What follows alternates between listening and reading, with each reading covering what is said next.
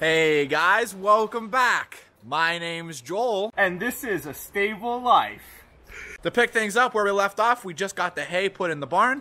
We already took our break for lunch. Next up, we have feeding this afternoon, as well as grain. And we also had some hiccups come up when it comes to getting feed. Not to mention, Gavin got stuck inside the hay mow. So let's check in with him and see how it's going. It's been 3 years. I'm almost out. We're getting closer every day. Here, you want a hand? Yeah. All right, so normally I like to take the horse trailer up to our local feed supplier and pick up our entire feed supply in one sitting, per sitting per month. And it's at that point that I can grab everything, put it on a pallet, load it up with the skid steer, take it down here, and unload it right directly into our feed bins. The grain can be safely stored in one of our many feed containers. We used to store our feed in bags, but if the bags ever were to get wet during the wintertime, we tend to have problems with rodents eating the bags and then getting into the feed. And as you could imagine, the clients don't like hearing that rodents have gotten into the horse feed, so we had to fix that issue very quickly. What we've come up with is these containers. They do great. They keep all of pests, from insects to rodents, out of the feed. They keep the feed secure and safe and dry. We have not had a single feed container spoil, which is really nice.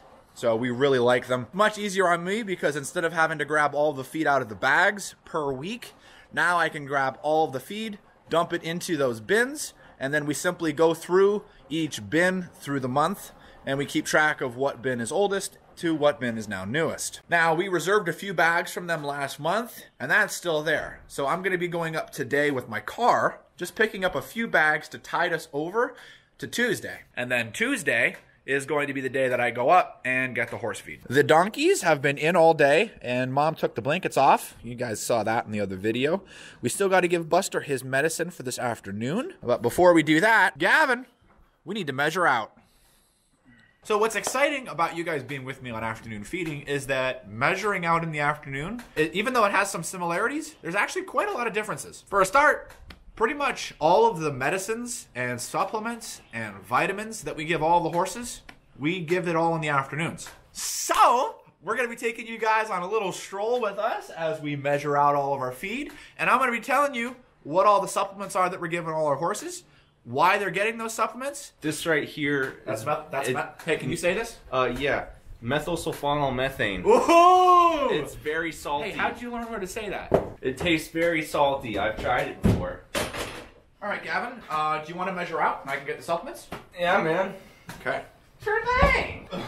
You know what to do. I don't know why you're acting like you fed before. I don't know what to do. Don't be acting. All right, so first horse up on our list is actually Tucker. Now, Tucker actually gets a scoop of Remission. And I'm not even going to pretend that you guys know what that is. So let me just scoop it out. Woo! Okay, that smells like paint. Smell that? It smells like paint. It does. That's crazy. Okay, so this is what it looks like. Woo. Mix it in good. Swirler. Remission is basically important because it gives a horse a lot of the vitamins and minerals that they don't normally get from just grass or hay. So Tucker is on Remission. That takes us to our next horse, which literally is the next one on the list, and that's Rebel. Now Rebel has a problem walking. I don't know exactly what's going on, but you can basically liken it to arthritis. And in order to help Rebel, with that, we give him a supplement called Flexmore.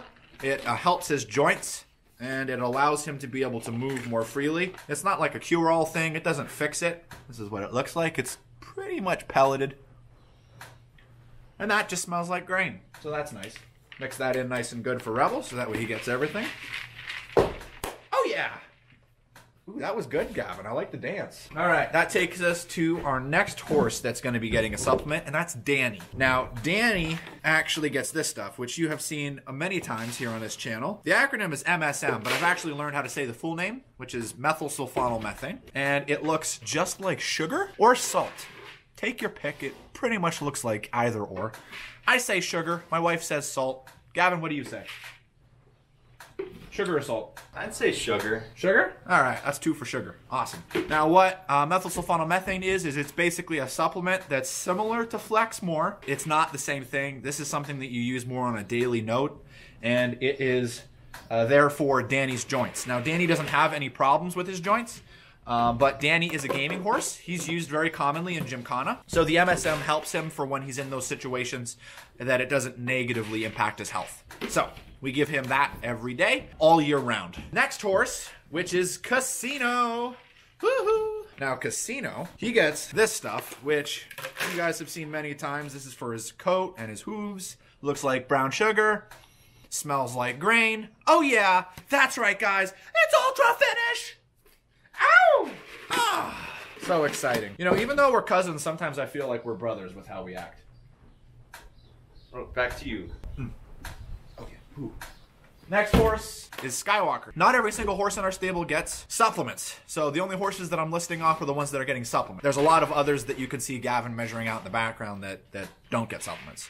But the next one that does is Skywalker. And he gets a supplement that is purely for the hoof. It promotes hoof growth and helps them to have not cracked hooves. This is what it looks like. And smells like processed grass. Not manure, but if you take grass and process it and then turn it into a pellet, that would be what it would smell like. The next horse that's going to be getting a supplement is Duke, and he gets the same thing, Horseshoe Secret. Gavin, I'm waiting for you. Sorry. Mix it in good. Yes, sir. That takes us to the next guy, which is Weather. A scoop of Equinety, which looks very similar to powdered sugar. Scoop here, see? Powdered sugar. It's funny how things all look similar. But it's not. Equinety is basically something that helps them with muscle growth and with bone growth. So he gets a little scoop of that. Big horse, little scoop. And he also gets a scoop of Horseshoe Secret, which is similar to what Skywalker and Duke get. This promotes his hoof growth. Being that he's a draft Percheron cross, his hoofs do need a little bit of added help than your normal horse because they don't get shod as often, and it's a lot harder to get them shod. There you go. And that's pretty much all the horses that get supplements. All right, now that we have all the feed measured out, we're gonna go ahead and put it in the stalls. You guys know the drill. Now, in the afternoon, we actually don't need to put any hay in the stalls. They still have some hay left over from the mornings. So afternoon feeding is pretty simplistic. It's pretty much grain in the stalls, let the horses in, check the horses and make sure they're all okay, and then you rotate them out into each other's pastures. Some horses stay in the same pasture, others get rotated into a different one. If you're curious who's where, here's a little board explaining with which horse is where. You can simply just pause the video and it'll tell you who's where at what time of day.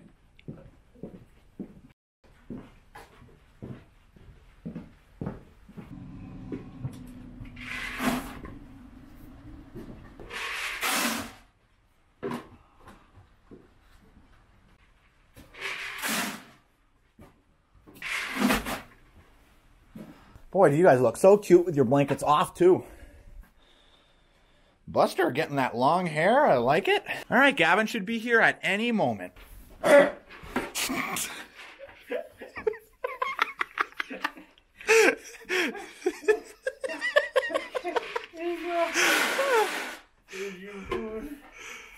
Rocky, you get the green one over here. Okay. Yep. I think they're good.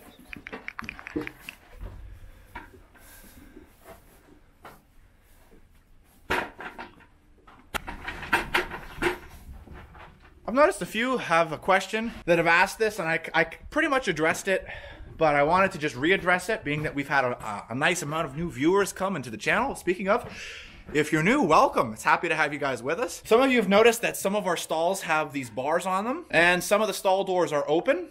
And I've also noticed some of you have said, why do you need to have bars inside the stalls? Like this. Why can't you just have this open? And yes, while you are correct that there are stables that have a more open design that don't use the bars, you'll notice that that open design is shaped. They have a wall that is shaped and contoured so that a horse that's in one stall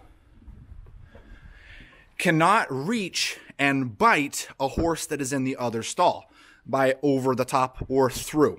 The bars are there so that the horses can feel that there's another horse there. They can see that there's another horse there, but they cannot reach that horse. What's nice about these bars is that they offer the convenience and niceness of being able to see each other. The horses are able to see each other, but they're narrow enough that they can't fit their noses through and bite the other horse in the other stall. They're also more open than a glass pane because they allow air to flow through. So during the summertime, we can have fans in all the stalls, and it creates a channel of air to flow through, keeping the horses cool. So yes, while I understand that some of you may not like the look of having the bars between the stalls, we personally right here do enjoy them, and we think that they are a major upgrade over having the cattle panel between each stall. But that's the nice thing about us. We all may have different opinions, but we can all agree that the horse's health is the most important thing. Now that that's all done, let's move on to letting in the horses. We're gonna start with Tucker. All right, yeah, you can let Tucker in. He really likes Tucker.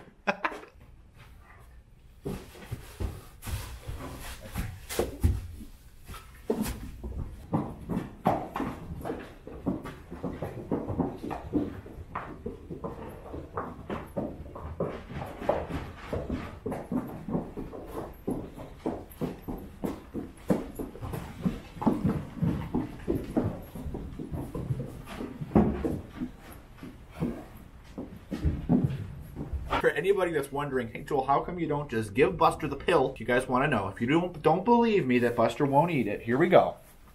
Here you go, Buster. Take the pill. Take the pill. Take the pill. Good boy. All right, I'm gonna be honest with you. I didn't expect him to chew it. I don't think he was expecting to chew that. Hey boys, I got some squeezy buns. Squeezy buns. Here you go. Buddy.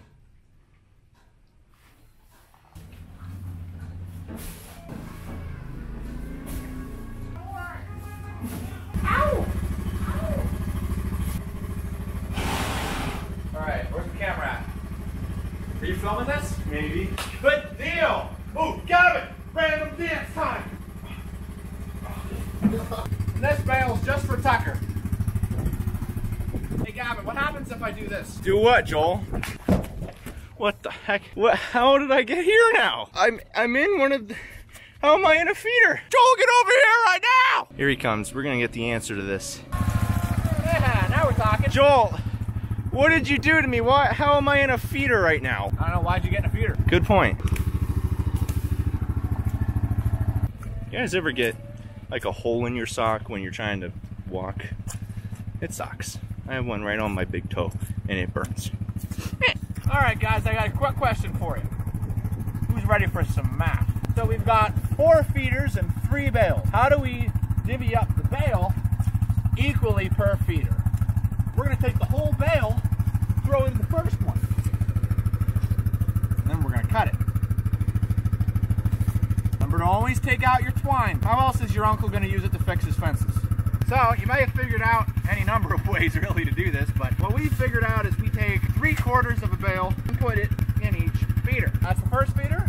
I've got 1/4 left. We're gonna put that in the second. Now that we're here at our second, we're gonna split out that quarter and we're gonna grab this bale. We're gonna chuck it in the third. Now that we're at the third feeder, we're actually gonna take half. We'll leave half in this feeder, and then we're gonna take the other half and put it in the other feeder. That means that now the first feeder and the second feeder each will have 3/4 of a bale in them. And the fourth feeder is the easiest feeder. The fourth feeder will then take a quarter, just 1/4 out. We'll put that in the third feeder. And then we have 3/4 for this feeder. Now we got a 3/4 in the first, 3/4 in the second, 3/4 in the third, and 3/4 in the fourth.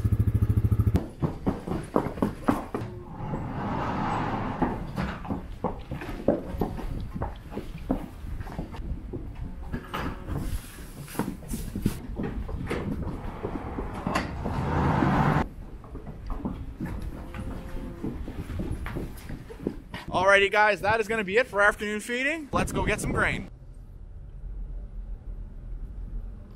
So it turns out the grain store was closed. Probably should have checked that before I headed out, but we got hot chocolate. And it is on that lovely note that we're going to be ending the video for today, guys. If you haven't already, subscribe and hit that like button. And as always, we'll see you in the next one.